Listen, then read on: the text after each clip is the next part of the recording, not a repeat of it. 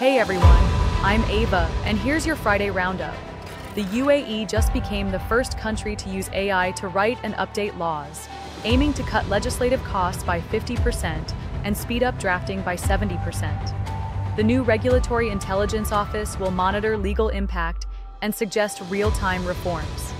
In Paris, a woman suffering from fatigue and night sweats typed her symptoms into ChatGPT, which flagged Hodgkin lymphoma.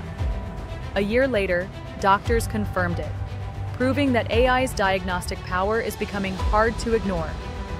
Qwen 332B is now live on SambaNova Cloud, offering elite multilingual performance, deep reasoning, and one of the best open-source options for MCP apps.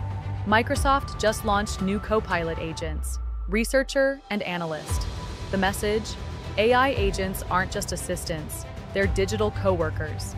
Welcome to the age of frontier firms. In the US, President Trump signed an executive order bringing AI education to classrooms, starting from kindergarten. The future of tech literacy begins early. And finally, ever wondered what Da Vinci saw before painting the Mona Lisa?